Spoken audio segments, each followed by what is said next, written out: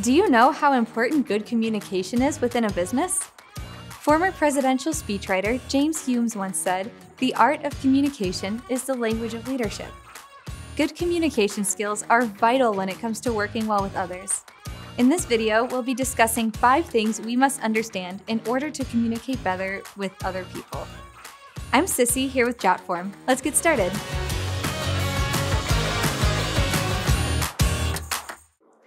Having an issue with communication may not seem like a big deal, but poor communication skills can be detrimental to the workplace. There's actually research that supports this. It was done by the Economist Intelligence Unit for their report called Communication Barriers in the Modern Workplace. This report shows that poor communication led to 44% of failed projects, 31% low morale, 25% missed performance targets, and 18% in lost sales. Basically, poor communication in the workplace is a big issue that needs to be addressed as soon as it's noticed. This can be especially detrimental to small business owners, as poor communication can keep these businesses from reaching their full potential. To combat these issues, consider following these 5 tips on improving communication. First, words actually play a very minor role. Ever since childhood, most of us have heard the phrase, "Sticks and stones may break my bones, but words will never hurt me." Granted, the use of the word never isn't entirely accurate, but this phrase is closer to the truth than we give it credit for. According to several studies, communication is made up of 3 main elements, including 55% body language, 38% tone of voice, and only 7% of the actual words used. Many experts agree that these numbers are not set in stone, but it's understood that people care more about the way people say things than what they are actually saying. So when it comes to in-person communication, it's imperative that individuals pay attention to their body language and tone of voice, because even the most well-intentioned words can be ignored. This is why a lot of people might prefer speaking in person or even over the phone. It's harder to detect someone's tone over email or text than it is in person or over the phone. Of course, everyone has their own preferred communication styles, but it's important to understand that nonverbal cues play a huge role. It's widely understood that individuals shouldn't cross their arms or fidget when speaking to people in person. Keeping good eye contact is another way to ensure good communication, as long as you're not staring. Our second tip is to keep meetings to a minimum.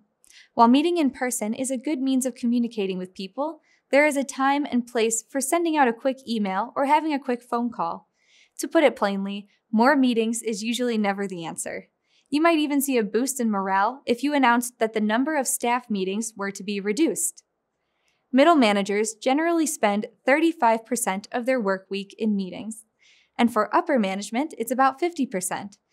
So then, why do most executives deem more than 67% of their business meetings as complete and utter failures? Unnecessary meetings lead to a lack of quality communication, which means they can sometimes do more harm than good. Before having a meeting with your team, ask yourself, is this really necessary? Who has to be there for a successful outcome? What can I do beforehand to ensure the meeting is focused? These questions should help you cut down on unnecessary meetings and engage in more quality communication with your team. Our third tip is to hold more one-on-one reviews. Individual reviews tend to be much more successful than larger meetings. Usually, individual meetings are only held once a year, but this isn't always very helpful. If someone is having issues in July, but their review isn't until December, it doesn't make much sense to hold off talking about the problem for 6 months. So, if they are displaying problems in July, that is the time to address them. Plus, holding reviews only once a year does not help the overall teamwork of your staff. By the time your annual reviews come around, your team may have entirely changed, as people may have left the company, moved to another team, or got promoted.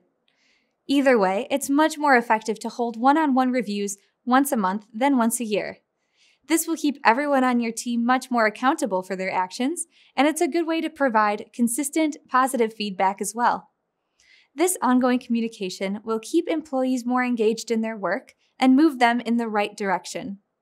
Our fourth tip is to keep in mind that listening is essential to good communication. Leaders are often more concerned with how they speak to people and never learn how to properly listen to people. Listening is vital to effective communication and is arguably the most important teamwork skill an individual can possess. For many hospital managers, active listening has become a big priority, as a lot of medical errors are caused by health professionals not hearing what patients are saying to them. Active listening entails asking questions of the speaker, paying attention to their tone of voice, not interrupting them, and restating or summarize what the person has said. It's very important that we become good listeners, as small misunderstandings can quickly balloon into bigger problems. Our final tip is understanding that why is the universal language. While the 4 previous tips are important, it's vital to understand the power of why. In the 2011 best-selling book, Start With Why, Simon Sinek says that there are only 2 ways to influence human behavior.